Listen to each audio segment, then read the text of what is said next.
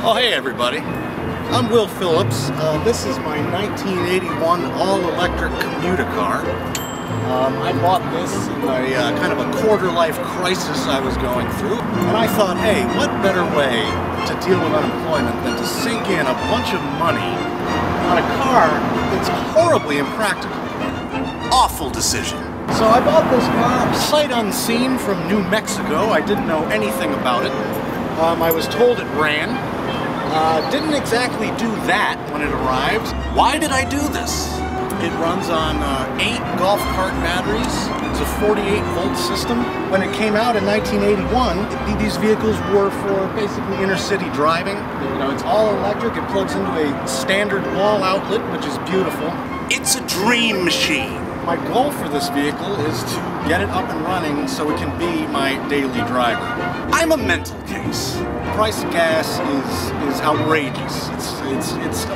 We're almost at $5 a gallon, and you know, just putzing around LA like I do, you know, there's no reason to have a gas guzzling vehicle for that reason. And no one can afford the Volt. Not even only rich people can afford the Volt. I don't have money to pay rent.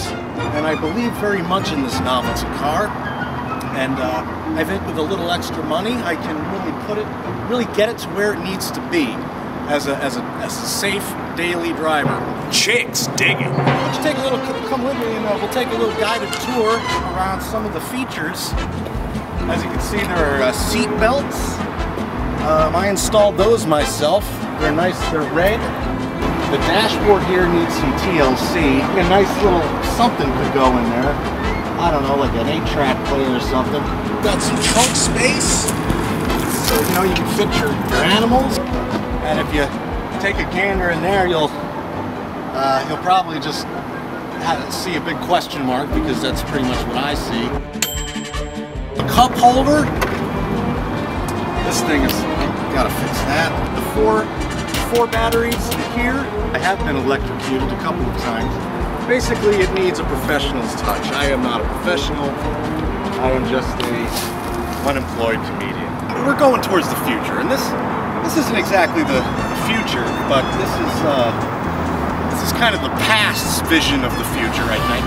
And for that reason, I think it's magnificent. I've fallen in love with the car, and I will see it up and running to my standards and to the standards of the law, I guess.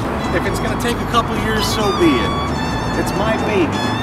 I call it Old Sparky. Come on, you bastard.